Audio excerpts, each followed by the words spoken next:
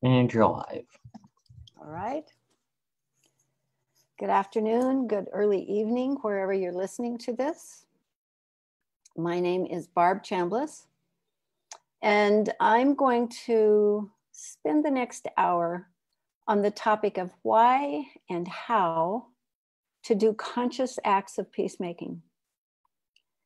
This comes about from a book I recently published called, where I've interviewed women from all over the world. And the book is called Women Peacemakers, What We Can Learn from Them.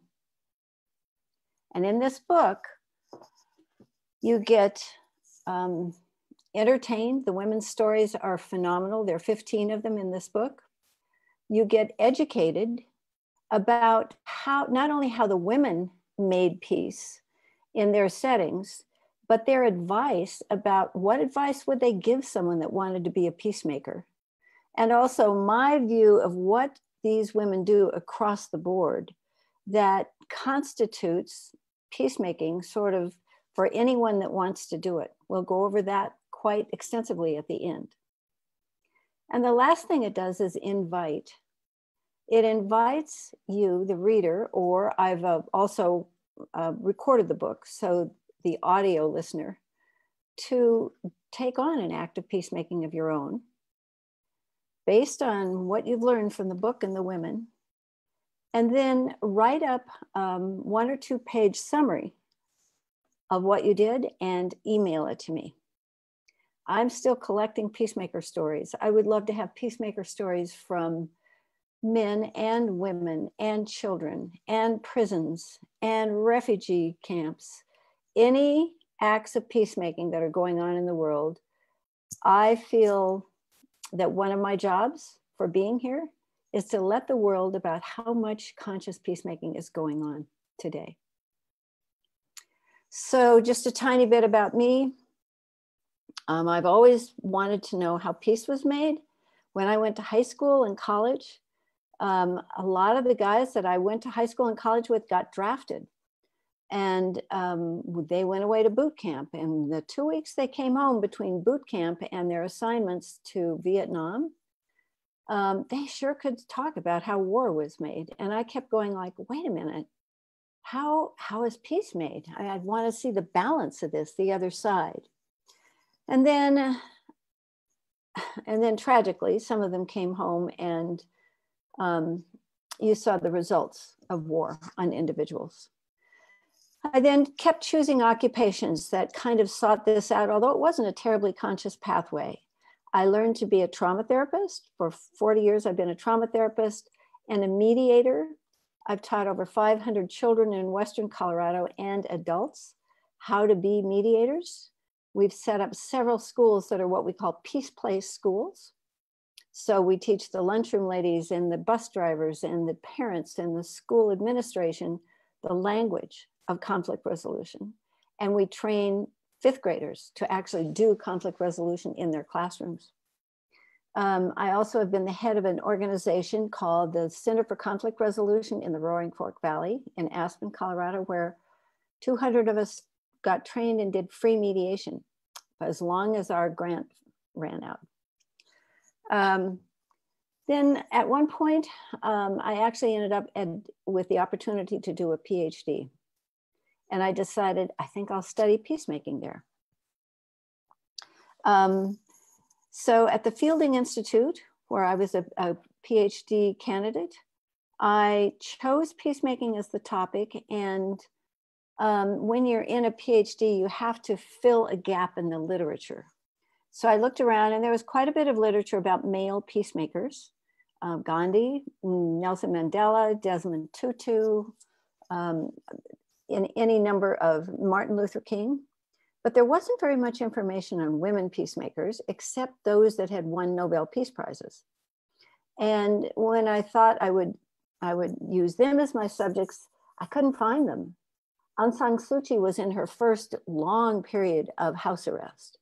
Rigoberta Menchú was in hiding because it was so dangerous for her to have gotten that commendation. So I changed my mind and I said, why don't I simply study ordinary people who do acts of peacemaking? Ordinary meaning not so famous. So it really turned out to be ordinary women doing extraordinary acts of peacemaking. I interviewed 9 for my dissertation. I got hooked on the joy of interviewing these people, and I've now interviewed nearly 60 women all over the world. So I'm going to bring to you some of the information from my travels, my 30 years of travels. In order to do the PhD, I had to define, I knew my subjects, it was going to be ordinary people, but I had to define peace. And I will tell you from the get-go that this isn't the kind of peace that you would pair up with the word war. So it's not like war and peace. It's also not like inner peace, although both of those are very, very important topics to research. This is about a proactive kind of peace. And it is about ordinary people creating opportunities for other people to empower themselves. I'm going to say it again because that's really important to the topic of today and to your opportunity to do a peacemaking task if you want. This is about ordinary people creating opportunities for other people to empower themselves. And you'll hear it, I'm going to go through a few of the stories in the book. You'll hear it in some of the information that's provided for you. So the committee I had was a fantastic committee, included an amazing woman named Elise Boulding, who was the external examiner, who was really inspirational guidance for me. But they said, you know, this is on the edge of hard science, so we're going to set up some pretty good rigor for you as you do this PhD. And we want you not just to have, well, we need to know who your subject matters are going to be. And in order to do that, I had to develop some sort of definition of peace. And so I've developed the most visual, simple definition of peace that I could. And this is what it is. If you put your hands out in front of you as if someone were going to pour your hands full of cold, clear water, and they're equal with each other, this is my definition of peace. If this is going on, it is not peace because there's a dominant and a subordinate element to it. So I would say to someone, if this is peace because it's mutual, it's equal, and this is not, do you know any woman in the world today that is beginning to make this happen? And it turned out to be magic. I got so many nominations for women to interview that one of the hardest things about my life is that I will not have enough time to interview all of them. So I just started scouting around anywhere. And I said, I went to a theater in a nearby town where there were 5 Irish brothers doing a concert. And I went backstage afterwards and I said to them, my name is Barbe Chambliss. I'm doing a dissertation on peacemaking. This is peace. This is not. Do you know any woman in Ireland that is making this happen? And their answer was, oh, no, we're the musicians. We don't know nothing about that. But our sister Fionnuala, she is a disc jockey in Dublin. Here's her telephone number. Okay, I thought. So the next morning I called Fionnuala, and Fionnuala had 2 recommendations for me, one of which you will hear about today. So I asked each, so the other thing they said is you need 2 nominations, one from someone else, and we don't know who those people are, so we don't know how valid that nomination is. The second thing is you have to have the woman has to nominate herself. And that was really hard, much harder than getting the first nomination. I would call up, for instance, I called up Fionnuala's contacts and I said, my name is Barbe Chambliss. I'm doing a PhD in peacemaking. Could I interview you for how you're doing your work? And to the woman, they said, I would love to have somebody interview me about my work. Most of their work was done in very, not very well-known arenas on purpose because of the safety. But they said, yes, please come interview me. But I don't think I'm a peacemaker. I'm a nun. or I'm a sculptor, or I'm a doctor. And I went like, how am I going to meet this criteria that I have to have the woman nominate herself? And my high school age son was great. He said, Mom, look, ask them their definition of peace, and then ask them if they do anything to bring that about. So those were the first two of my interview questions. Every woman I've interviewed has gotten the same list of questions, and those were the first two.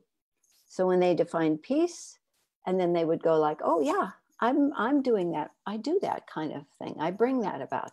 I would just look at them and I would say, well, it seems to me like you actually fit the description of a peacemaker. And then I would be very quiet. And I would watch right in front of me. It was one of the most stunning parts of the interview process. I would watch them take on the mantle of being a peacemaker willingly. No one, with the exception of one person, asked me to not call her a peacemaker or publish her story.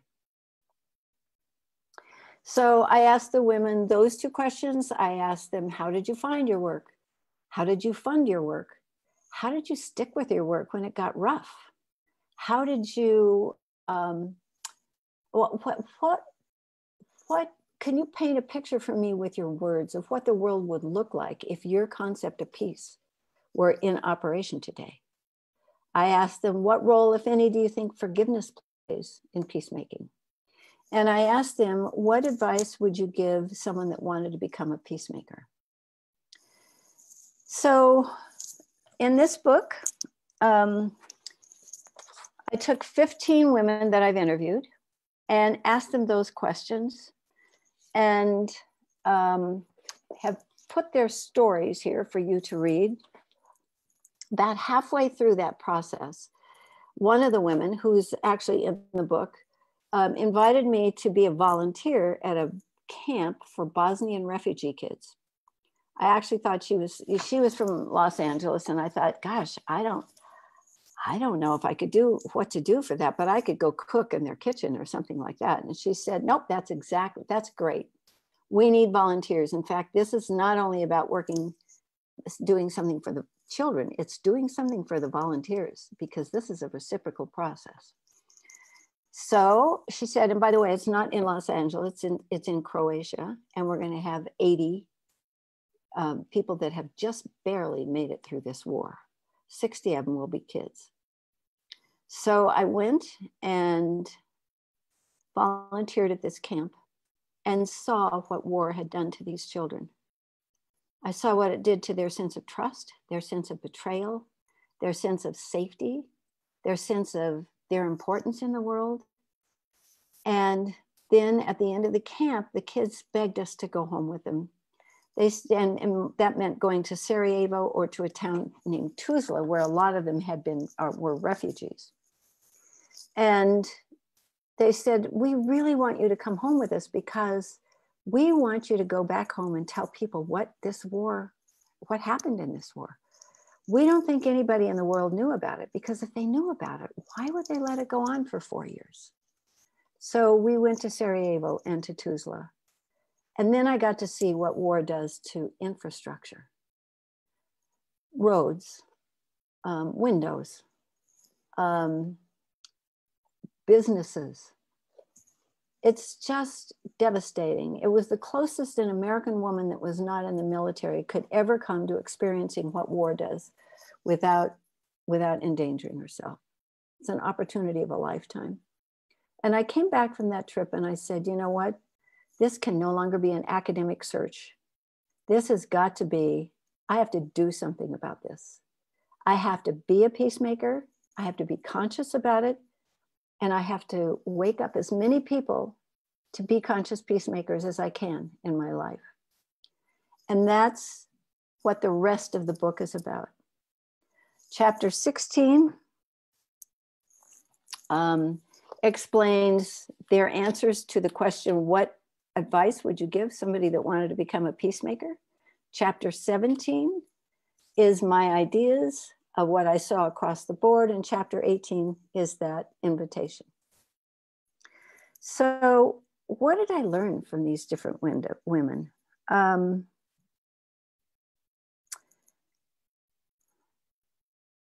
let me tell you that in just a minute. What I just want to do now is just introduce you to one aspect of the book that will be helpful a little bit later on.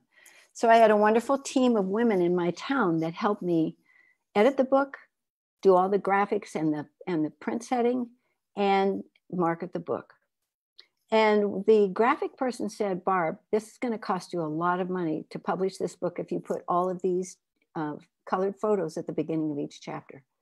So let's put them on the page that's going to be colored anyway, and let's bid out someone to do black and white photos of these colored photos. So you can see this woman here. This is Chito Govera from Zimbabwe. That's how she looks on the front. And in her chapter, this is how she looks. So you'll be seeing some of those chapter heads today as I talk about the women. So let me talk about one of the Irish recommendations first. Her name is, and I'm gonna make sure that I can, let's see if we can do this. Make sure you can see her.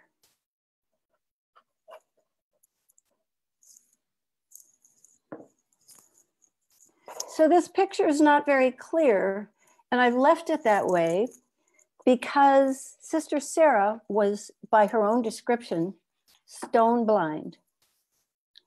And this is kind of how she saw the world as I interviewed her. She was a Catholic nun. She couldn't have been more well behaved in her work. She went over to England and she taught art to kids. She turns out she was quite artistic herself. So she taught art, but this was the time when the Irish problems were so imminent, so starting up, bombs, all sorts of things between Northern and Southern Ireland and the Brits. And she volunteered to work just as an avocation, to work for an organization that helped out the prisoners that the British took and put in jails in London. And I'm going to read you from the book right now. Before she knew it, Sister Sarah was immersed in the work. It had started as an avocation, but now it became her full-time work. This is what she told me. I was getting all these phone calls. Families, people were missing and people were disappeared. They were traveling and they hadn't arrived, this kind of thing. And it was my job to go and find them. And it was a rather terrifying job because the way I was treated by the prison guards and the establishment, everyone was afraid. Everyone was afraid to speak about the Irish people at the time because there were a lot of bombs going off and they were called persona non grata.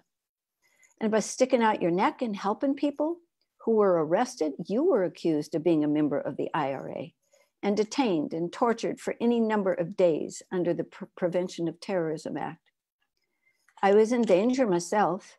I didn't know the day or the hour that the big hand would come on me. And I often wished that the phone wouldn't ring, but I had to answer the phone. I couldn't say no, but I was frightened to say yes. And I would go out to the car, drive out of the convent grounds, and wonder if I would ever come back. And wonder, would anyone help me if it were to happen to me? Or would I end up being strip searched?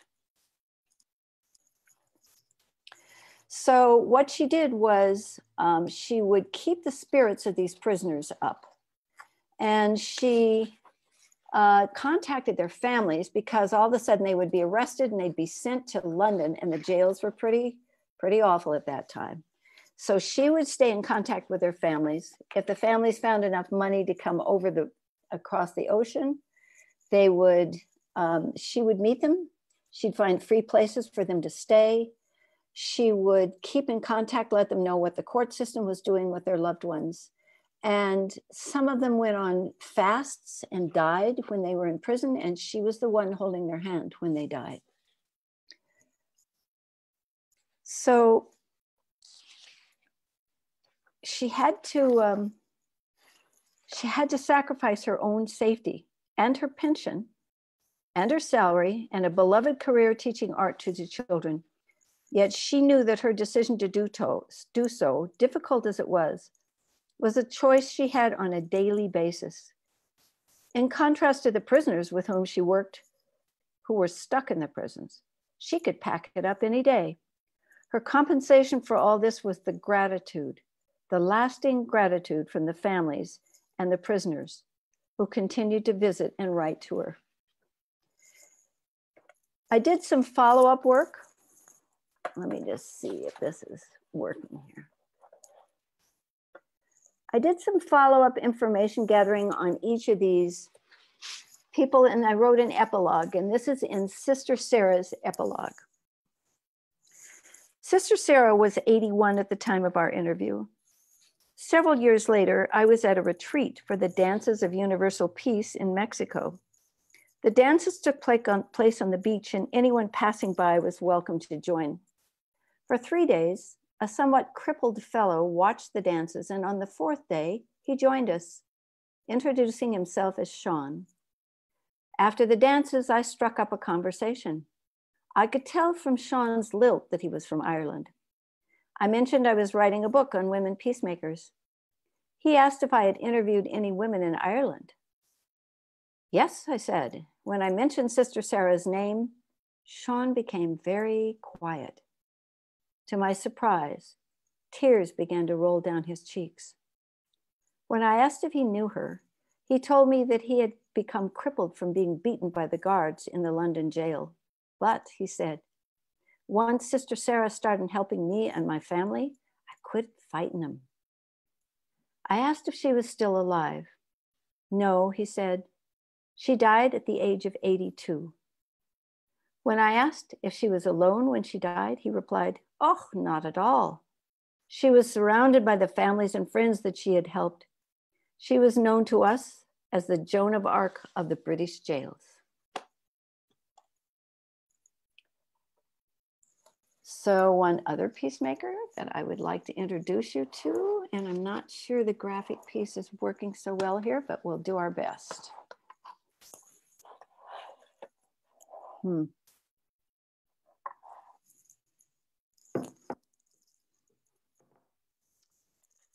see. This is going to be the story of Muffy Davis.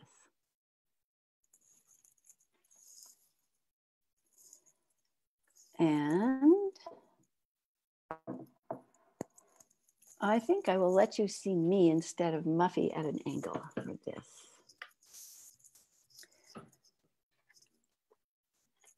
So Muffy is an American.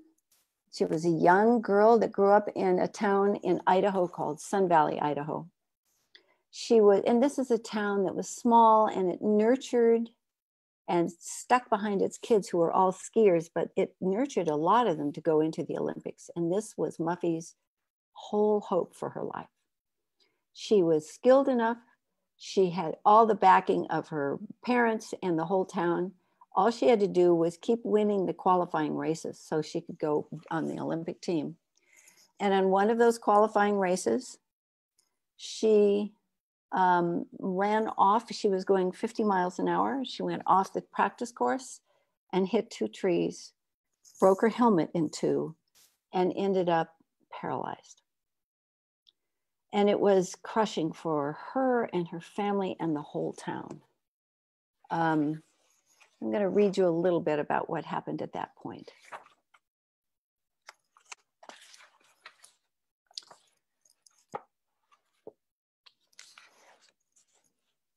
I actually can tell you a little bit about what happened. She went into a major depression.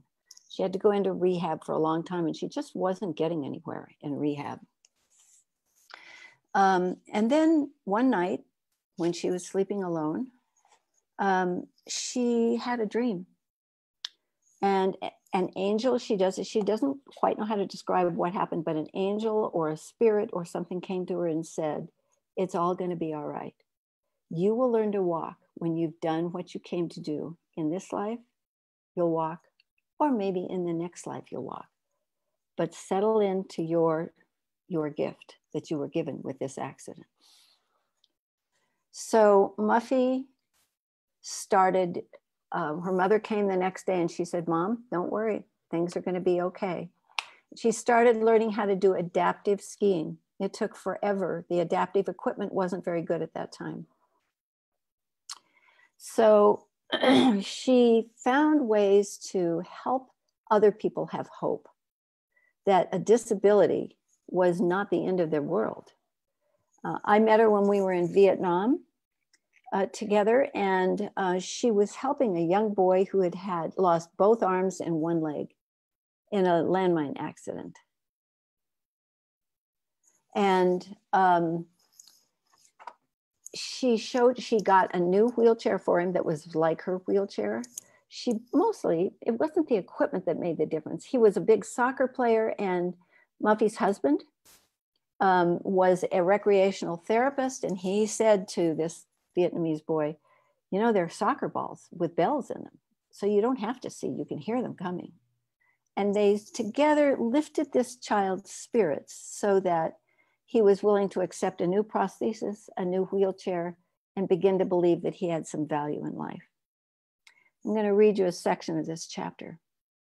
Muffy doesn't like having someone else's beliefs serve as a limitation to her or to others.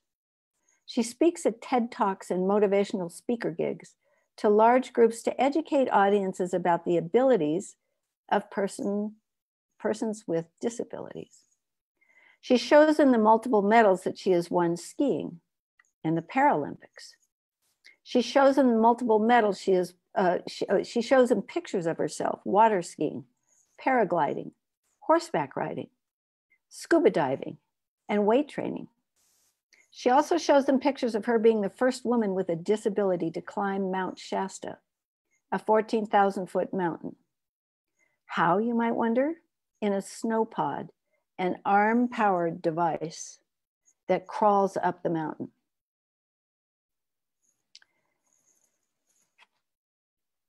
Muffy's metaphor for herself as a peacemaker, she says, I am a mountain climber. Muffy also loves visiting with groups of children because they aren't afraid to ask basic questions like, how do you go to the bathroom? And can you have babies? She feels that getting questions answered at young ages helps these children grow up without the stereotypes that many adults have. One of her most beloved audiences are the children with terminal illnesses in the Make-A-Wish Foundation. She also works one-on-one with people with disabilities to help them quit setting limits on themselves. She volunteers in the local hospitals to visit those who are newly disabled, to share her story, and to give them some hope for their own futures.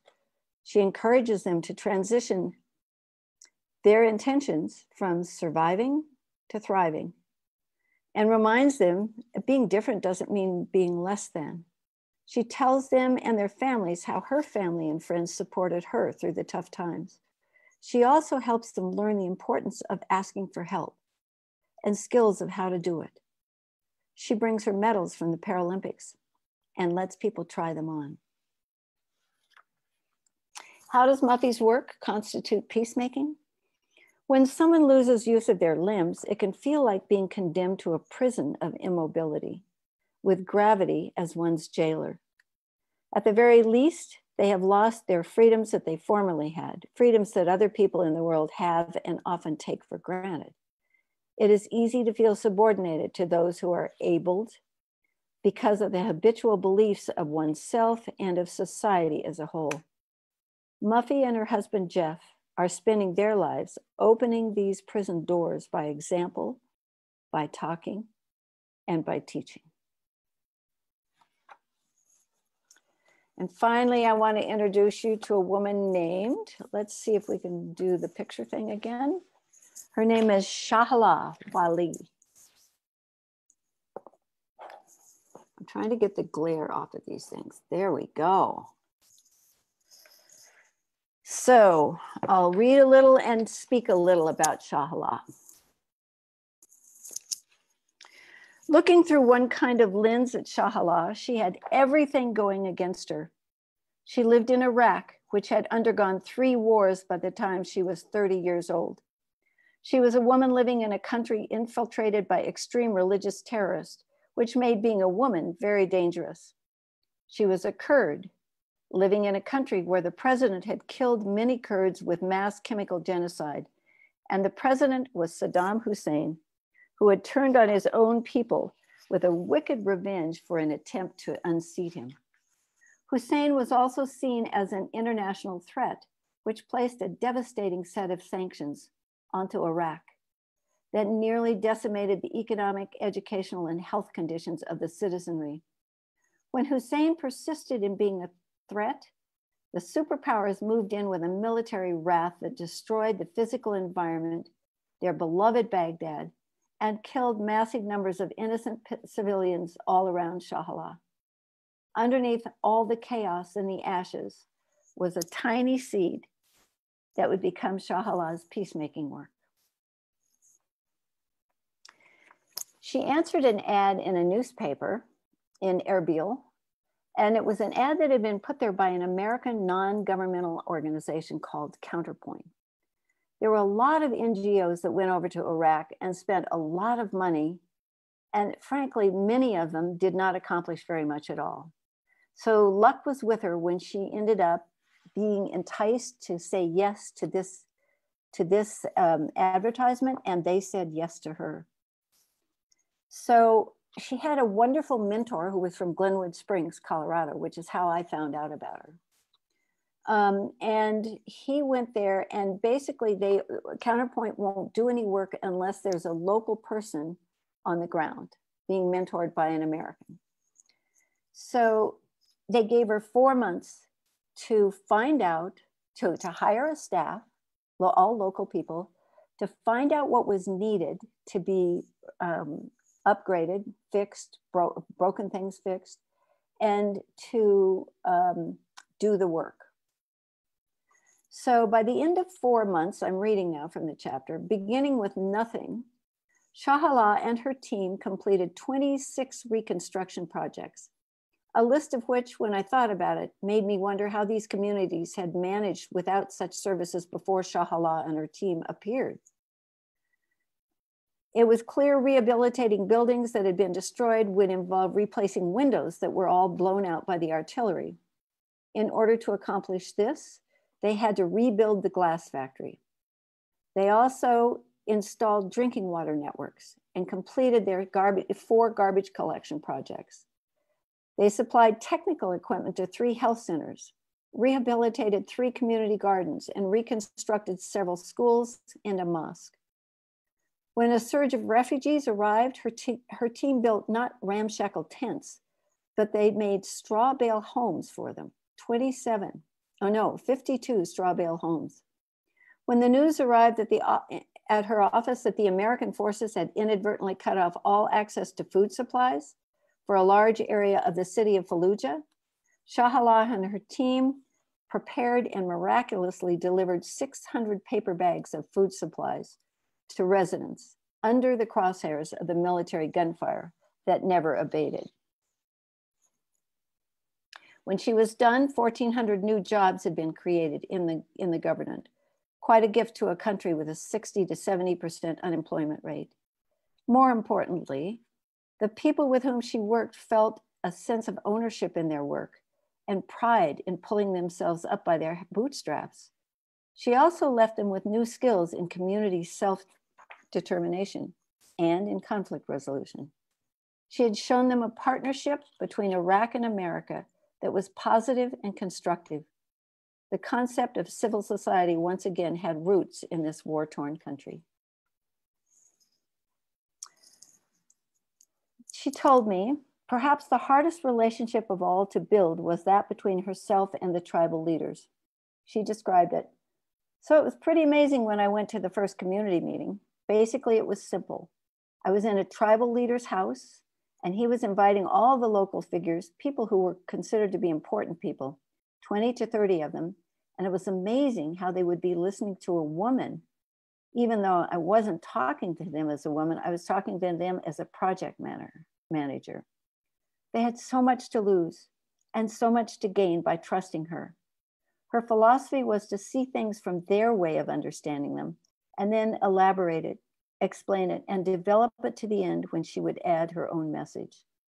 She spoke quietly to them as a fellow Iraqi, as someone, like all of them, who had suffered under the dictatorship of Hussein, whose family members and heroes had been killed, whose children had been denied educations, whose communities had been ravaged by the sanctions and the occupation, and who had been isolated from the international communities.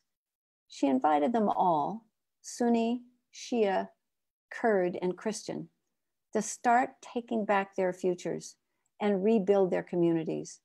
She simply suggested that they identify projects that they needed in their community and then give her and her team 3 months. If they did not like what they saw at that time, she would pack up and leave.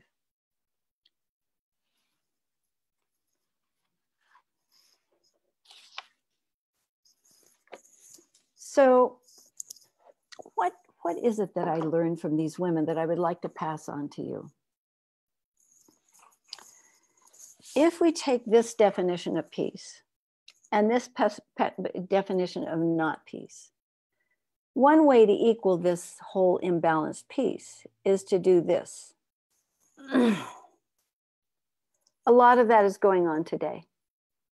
It isn't sustainable, it doesn't last, and often it's violent. It's a revolution. You can call it a revolution, you can call it whatever you want, but it's trying to put down the power structure. What these women do is they try to upgrade things, not downgrade something. But they don't do the upgrade. This is the dominant people and this is the subordinated people. They don't do this. And they don't do this. What I found that these women did, because their whole modus operandi was mutual respect, they did this. And they started raising up the people. First of all, I will have to say, they always checked in to see if anybody wanted their help. And when they did, they would mesh with them, treat them the way they wanted to be treated. So it was an equal respect relationship. And then they would do this together until this began to happen. So that visual is something for you to keep in mind. If you're going to an act of peacemaking, don't do something for someone, do something with them.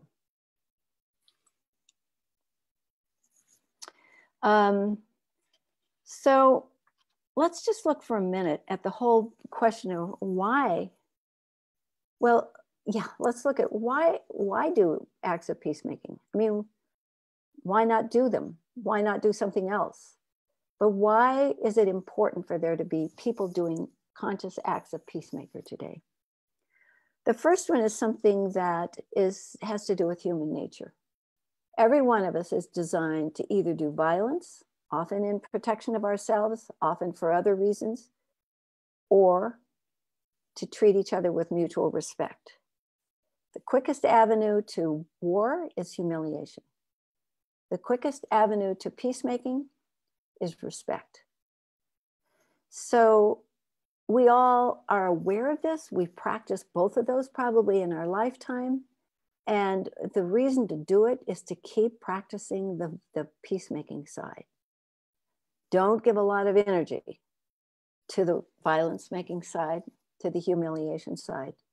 Just keep filling the world with positive aspects of peacemaking until your whole neuroplasticity has more connections to do peacemaking than it does to violence. Another reason is because the media, with some exceptions, is not doing a very good job of reporting peacemaking. So people don't know if there's a balance in the world or not. Violence sells news. And then there's some opportunities now, especially with the introduction of social media, to use the news or the social media platforms to actually create violence.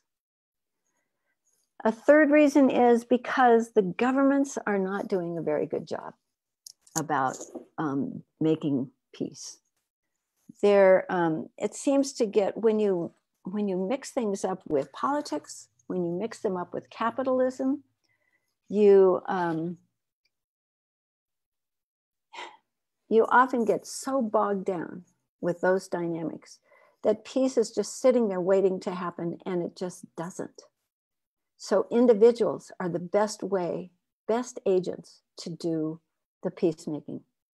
The book that I published is full of quotes about peacemaking. And my favorite quote is this one by Dwight D. Eisenhower, who happened to be president when I was a little girl. He said this: "I like to believe that people in the long run are going to do more to promote peace in our governments. Indeed, I think that people want peace so much that one of these days, governments had better get out of the way and let them have it." And then the final reason to do an act of peacemaking is one that I think I leave to each one of you to think about. What would it mean to you to go to bed at night knowing that you had done an act of peacemaking, as opposed to nothing, or as opposed to perhaps an act of violence?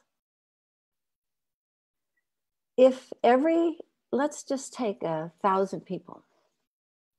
If every one of those people did an act of peacemaking once a day for a week, the world would then have in it 7,000 acts of peacemaking. That would make a difference. That would be noticed. If not in the world, then within us. And also, let me just explain what I mean by by conscious peacemaking. I think there's quite a bit of peacemaking going on in the world all the time anyway. Often it's spontaneous. Often it is a one-time kind of thing. Often people don't want to call themselves peacemakers, like the women didn't. They feel it's presumptuous or something like that.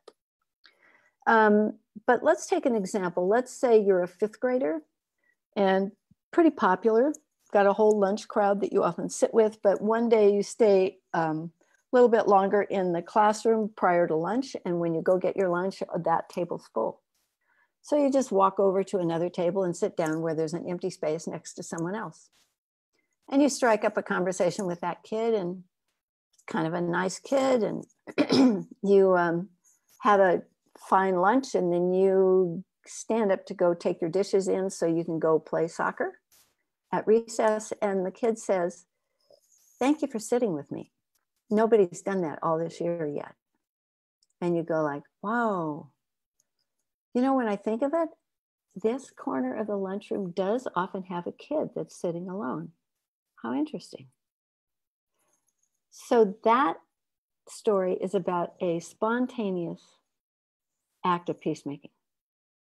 The conscious act of peacemaking starts the next day. When the kid walks out of the lunch line and decides where to sit, what does he do? That's the difference. Okay, so I want to take you through these items. It's rather quick. It will take only about 5 minutes. But this is a list of 24 things that I kept seeing coming up as I wrote up these women's stories. It's not rocket science. I have to tell you, doing an act of conscious peacemaking is a bunch of simple steps. So it's not magic. But when you put them all together, it works. So if you want, you could just close your eyes and listen to these 1-sentence items that I'm going to read. Number 1, be awake when the opportunity presents itself. Number 2, develop your service in response to people's expressed sense of need. When listening for this, be sure that you're listening to understand their needs rather than listening to validate your preconceived idea of what is needed. Number 3, never lose sight of your goal and never get attached to how you get there. Number 4, learn who the local peacemakers are and be respectful of their peacemaking traditions. Number 5, every day revisit the wisdom of and your willingness to continue this work. Number 6, operate from unconditional caring, not from sentimentality. Number 7, making a difference in the world might be your primary form of compensation rather than financial compensation. If you need money to do your work, be creative about sourcing it. Number 8, work under the radar of oppression when called for. Number 9, work with and not for. Work alongside those who request your services. Number 10, acknowledge, validate, and nurture the strength of those with whom you work. Number 11, work simultaneously at both the individual and the systems level.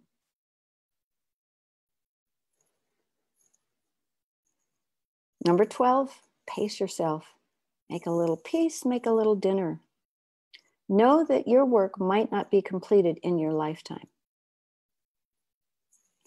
Number 13, be aware that peacemaking may be, but does not have to be, dangerous. Provide for your safety. Number 14, be willing to hang out on the margins of society without taking it personally. Number 15, practice patience and persistence. Employ them both simultaneously. Number 16, most of your learning will be on-the-job training or osmosis from other peacemakers. Observe what your mentors do and don't do and why. Number 17, first go small and deep with your work. Then think about the wisdom of going bigger. Many peacemakers stay small and deep. Number 18, sometimes anger works as a good motivator, but it is an unwise and dangerous plan of action. Number 19, rising up out of a depression can launch amazing acts of peacemaking. Likewise, doing an act of peacemaking can, but doesn't always, dispel depression. Provide for your mental healthiness. Number 20, do not use violence of any kind, including to yourself. Number 21, when making choices, choose what keeps you in integrity with your goals and your conscience. Number 22, pray. Number 23, the amount of outside pressure you may feel from those that disapprove of your work may be great. Meet it with a greater amount of inner resolve, integrity, and grit. And number 24, when overwhelmed by what you can't do, refocus on what you can do, and then proceed with the next right thing.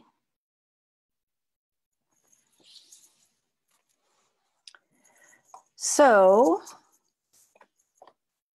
with all that help, all these incredible stories, and their direct advice on what to do if you want to be a peacemaker, and then just seeing those 24 fairly simple things that you could do, I invite each of you that are listening to this presentation to do an act of peacemaking. And then to send it in to me. Write it up in a page or page and a half and send it in to me. Oh my gosh, we're going to have the whole problem. let's see. I will just hold it up like this. Send it to me at that email address. I'll show this again at the end. And give me permission to make it public, because I am in the business of collecting more and more peacemaker stories. So let me just do this, it'll help. I'm actually going to read you a story that I just got this last week and give you an idea of how someone met that requirement. Give me a second here. And let's see if we can make this a little bit easier. See if this works any better.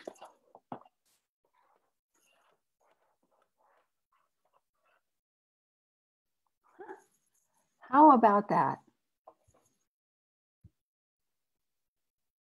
There you go. So let me read you a story by a woman named Diane King. Last summer, I purchased a new condominium and was cleaning and painting before moving. While removing curtains, I saw my new upstairs neighbor and called out to her and introduced myself. The following day, I saw Ellen again, and she asked if I had put a spoon down her disposal. This was my first indication that something may be amiss with my neighbor. After I moved in, on the weekends, I heard Ellen yelling and crying. She frequently opened her door and yelled out, "You shut up." Some of my other neighbors visited me on the porch as I was sweeping and getting cleaned up. One said, "Don't talk to your neighbor, she's crazy," and pointed upstairs. Others from the community said similar things.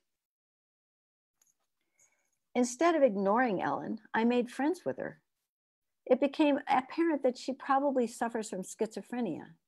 She hears voices and says it's the neighbor and her next door neighbor and his children. She's convinced that he has wired her house so that he can say mean things to her. She frequently sends a text asking if I hear the voices. I tell her no. She tends to wear black every day because the voices say that she's fat, and she thinks this will make her look thinner. Sometimes she sits in her car in the parking lot, using it like an office instead of going inside. She said the voices aren't in the car. One day, I gave her decorated paper with words on it that said, "Whatever the voices say, the opposite is true." She carried this paper from room to room and back and forth to her car. So I printed several more copies and gave them to her.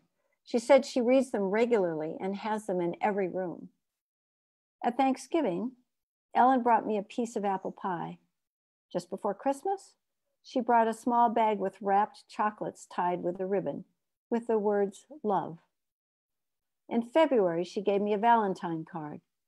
For Easter, she gave me a small bag with a colored egg and some jelly beans. We exchanged little gifts like this regularly. On nice days, I invite Ellen to bring her lunch downstairs, and we sit on my porch and eat and talk. Ellen's disability does not stop her from being a good neighbor. She's nicer than some of the other people I've met here. She's also very bright.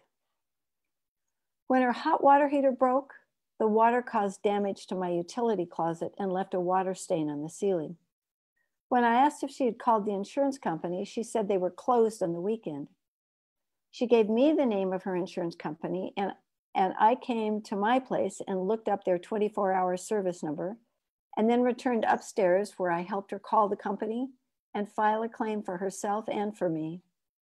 The insurance company sent people to clean up the water damage immediately. Another new neighbor has befriended Ellen. He brought her a heart-shaped box of candy for Valentine's Day. He had an impromptu party for about 10 neighbors and invited Ellen. She ate the snacks and drank the soda and chatted with folks at the party. We walked home together when the party was over, and she said, "I've lived here for 9 years and no one has ever invited me to anything. This was so nice." Others who have lived here longer have told me stories about some of Ellen's behaviors that scared people. Most folks tell me that Ellen is much nicer since I moved in. What I noticed is that Ellen does much better when someone talks to her regularly. That's pretty easy to do since we're neighbors. She still has her moments. They're not as frequent and not as long. If I hear her calling out, I pop my head out the door and ask what's going on. She de-escalates very quickly, and we both go about our business. So as you can see, the opportunity for doing an act of peacemaking is everywhere. It might be in your relationship with someone else. It might be at your school.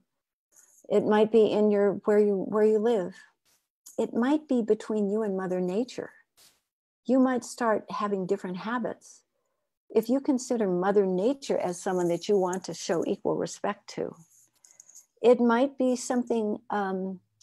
Another example for me is that I have donated money to an organization called Women for years. They give it to a woman. She gets a 6-month training, and she writes a letter to me. And I never answered those letters for a long time. And I thought, well, that's not a conscious act of peacemaking. So now when the letters come, I return a letter to them. The donation's the same, but the personal one-on-one interaction between us, that makes it a conscious act of peacemaking. So there's the invitation. There's the story about the book and the women peacemakers in the world. And I'm more than happy to answer any questions that might come up.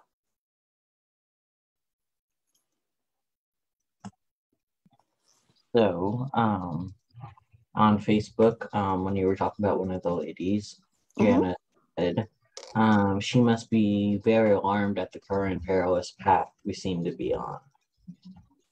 This is a woman from Iraq? I think so, yes. Yes, I have not had contact with her in the last year, but I have that anxiety. Being this close and seeing what it has done to families of people that I've interviewed, it's like I have barely been able to sleep during the Afghanistan situation. And I also will say this, I was at a global peace conference several years ago, and a woman who was the head of the Red Crescent, which is the same as the Red Cross, who was from Afghan, was talking to all of us. And she said, I'll never forget, she said, we mothers in Afghanistan, it was never safe for our kids. The Russians came, and then the Americans came, and then the Taliban came, and we were just petrified that our kids were never going to make it. And someone came to us and said, we'll take your kids outside the country and we'll teach them. We'll school them there so they'll be safe. And we all went like, oh, thank you. We had no idea that they were jihadi schools. And then she never said anything for about another whole minute. And the whole audience just went like, oh my God. So yes, I would imagine that Shahala, having lived through it once, is anguished, as are anybody else. I mean, we Americans are pretty darn lucky. If anybody ought to be reaching out with acts of peacemaking, it's us. We have it pretty easy. We have the energy, we have the food, we have the money, we have the education to take advantage of an opportunity to do a peacemaking act. So yes, back to the question. I would imagine that Shahala is like really worried about it. So there's one other, not as much of the question, but a comment. Who's in Aragaki says, Afghan women need our support. I have been working with the Afghan Women Council. Can we brainstorm? PM me. Would you like to give her your email? I know I saw it up on the screen before. Yes, absolutely, I would. In fact, earlier on this program, on day one, I read a whole bunch of responses, nonviolent responses to 9/11. And several of those responses were from the Afghan women's organizations. So I would be more than happy. Let me just leave it up here. It's the top line. barb.chambliss44@gmail.com. And remind me again of the name of the person who asked for that. Susan Aragaki. Okay. I guess I'm more than happy to brainstorm together, and I'm interested in her willingness to bring up that topic. That's all the we have. I don't see any on the chat here. So, and I think we're doing fine. I think maybe it's time to close this session, and we'll see if I get any stories, peacemaker stories. They are welcome.